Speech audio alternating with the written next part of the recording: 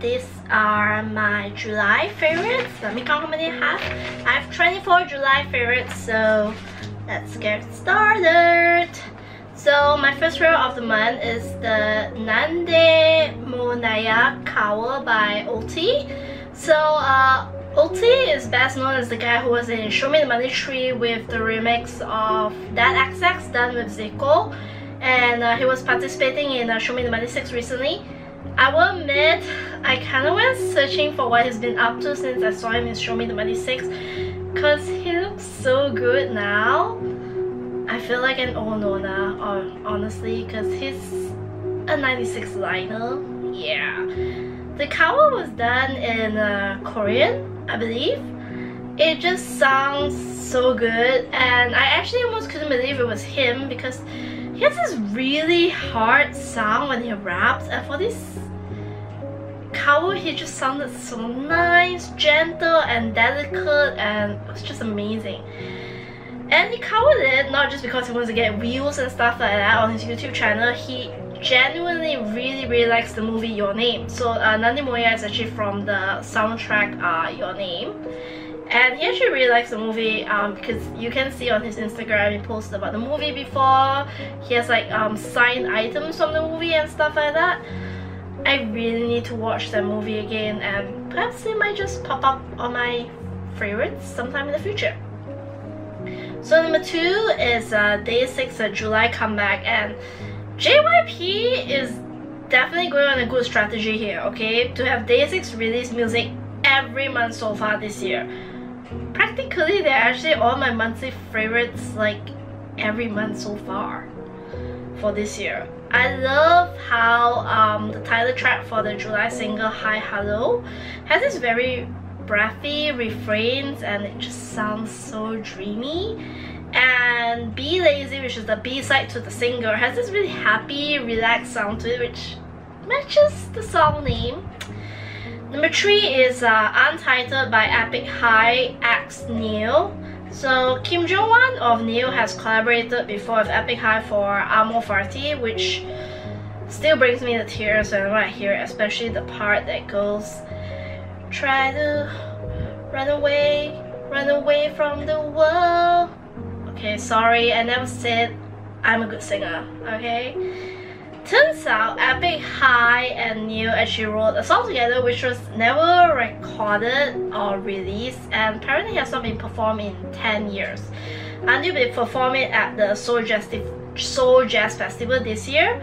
So Epik High's YouTube channel actually gave fan service and released the video of the performance, and it's just so beautiful. I really cannot understand why it was never recorded or released. Just a slight warning though, if you want to look up the translated lyrics, it's actually kind of sad. Number 4 is Get Out by Nxmtxm. Nxmtxm made a comeback! It's an amazing one because this is his first ever self-produced and written original track that he released, and this track is just super lit. You just have to listen to it. Number 5. So number 5 is One's debut. So One has finally debuted in July. I've been keeping a lookout for him actually since Show Me the Money 4 and Show Me the Money 5. I really love Getting By. It is so cute, breezy, relaxing, and oh my god, the music video is such aesthetic feels. By the way, did you know that it was kind of produced by Malone, the guy who does it for AOMG? It's kind of nice to see some connections stayed near Show Me the Money, because I believe he was in AOMG's team during season 4 or 5? I can't remember which season, but yeah. Hey Ya Hey is like a perfect track to listen to late at night. It sounds so sexy, and this was produced by Groovy Room, which is a producer at Higher Music, a label that's set up by J-Park and Malone. So there's still a bit of a ties there. In case you are wondering, YG Entertainment did have a hand in producing the tracks with the producer Song Hwa Cho. I'm so sorry about butchering names. Number 6 is Paradise by Millic featuring FanxyChild. So this is actually a track whereby worlds collide. Millic is a DJ and producer that's signed to High Ground, and he's in the Club Eskimo crew with Dean, Crush, and Punchinello, just to name a few. And FanxyChild as featured in this track is also a crew that has Ding, Crush, Zico, Panameko, and I think Millic is also in the crew. So yeah, worlds are definitely colliding in this track. I love how this track is just so lit, and the music video is kind of trippy a little bit. It reminded me of kind of being John Malkovich and also Fight Club a little tiny bit. You have to watch it to kind of see what I mean. Number 7 is Stay, which is a Japanese version by BlackPink.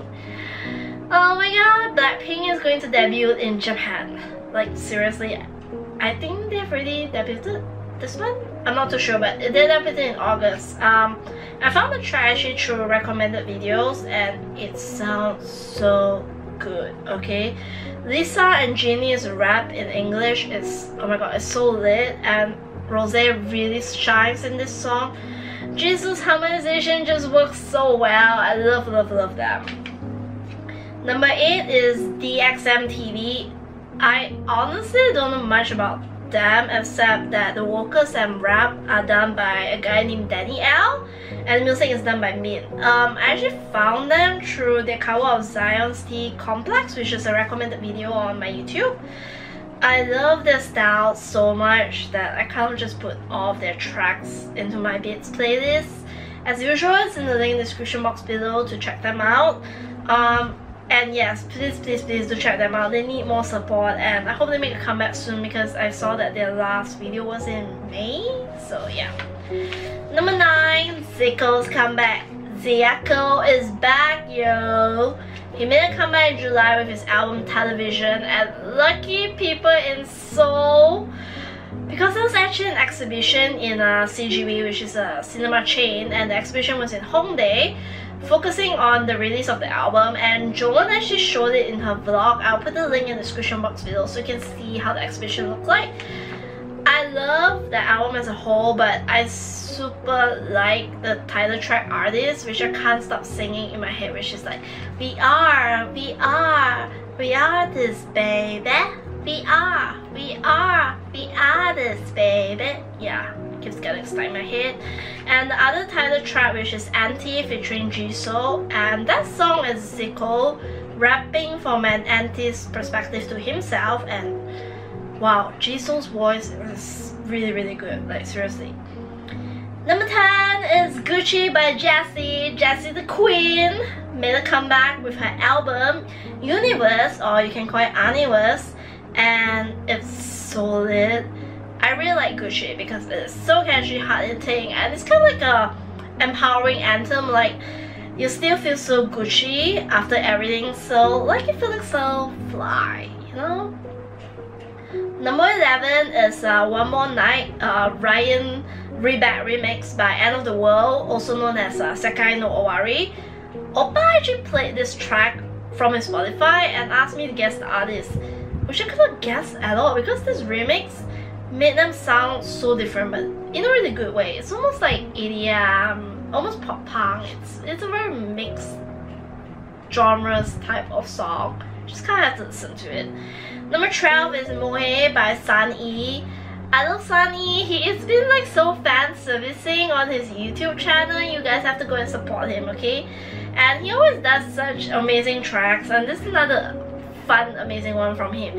And this song is gonna get the word Mohe stuck in your head. It's like Mohe, na na na na na na na Mohe. Yeah, it's just gonna get stuck in your head, okay? So that's my warning for you. So yeah, he occasionally responds to comments on his YouTube channel, and when he's there, he always gives you like a heart shape or likes or stuff like that. So yeah, do subscribe to him. He's awesome. Number 13 is Hola Hola by Card or KRD. I still don't know how to pronounce them, but they finally made the debut. And this song is so catchy and it's such a short. Oh my god, I'm having trouble pronouncing my words. I'm sorry, I'm really tired. It's such a summer jam, which is like perfect to shake your booty to, and it's kind of like a special present to their fans, and they actually call their fandom Hidden Cards. It's like so cute. Number 14 is Dinosaur by Akmu. So actor musician made a summer comeback and the name for this summer comeback is called Akmu. The song Dinosaur for this comeback really shows a departure from their usual style. Like really, they got for more slightly more EDM style, and it kind of suits them actually. This is definitely going to be a real summer jam. It is really catchy, like seriously. Number 15 is Drake's Passionfruit cover by Nxmtxm. So yes, Nxmtxm actually released 2 songs in July, and the second song is a cover.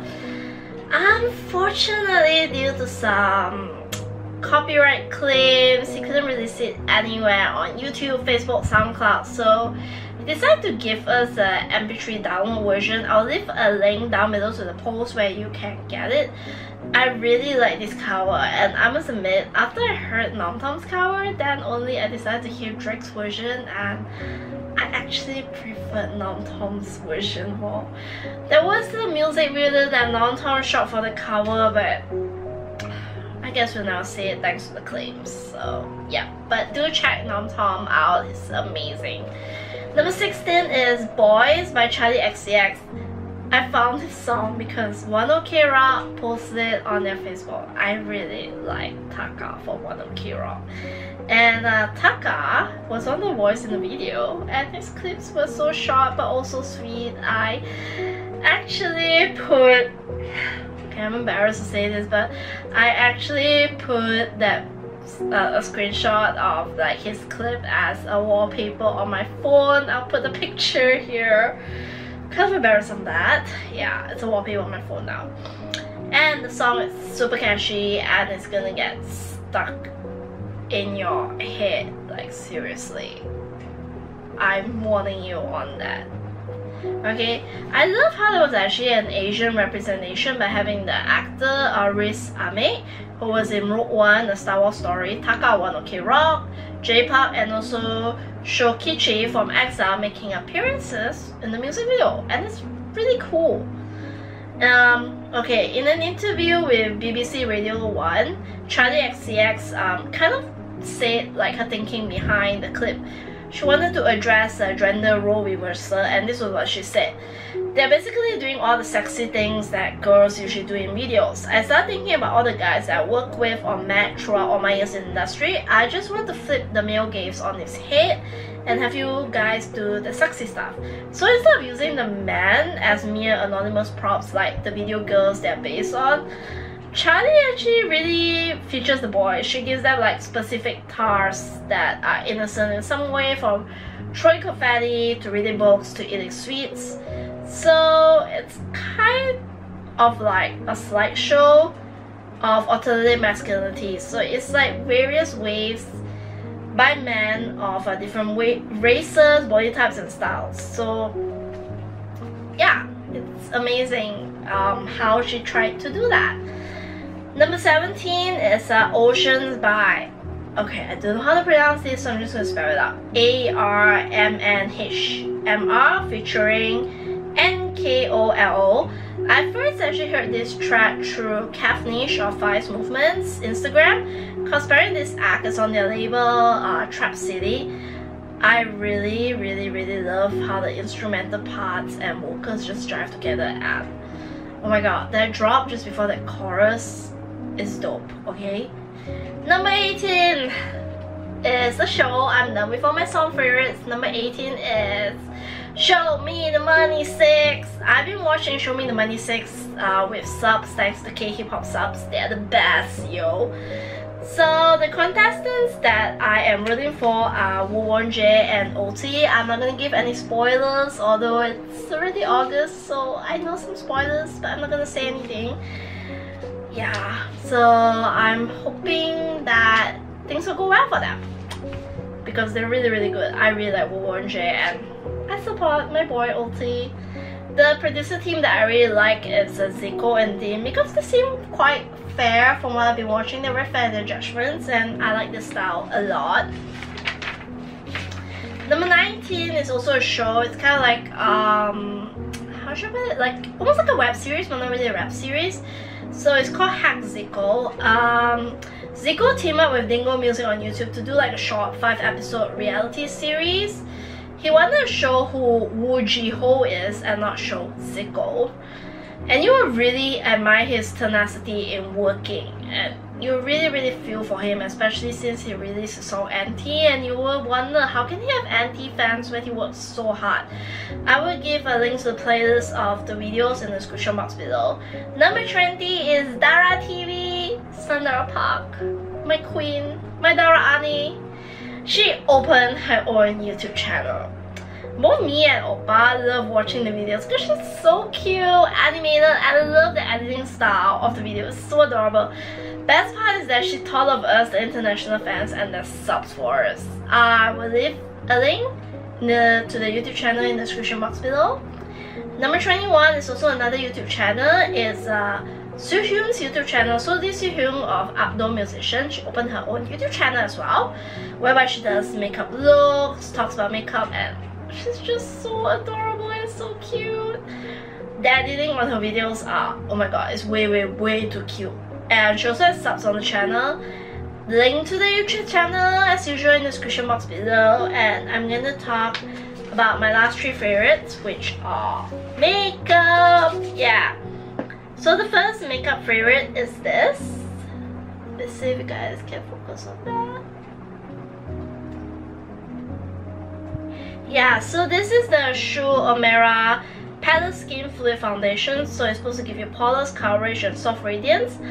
I am in the color 564 medium light sand, so it kind of just blends in nicely with my own natural skin tone. And this foundation is amazing, okay? I've been leaning towards this foundation so much that I kind of neglect my BB cushions.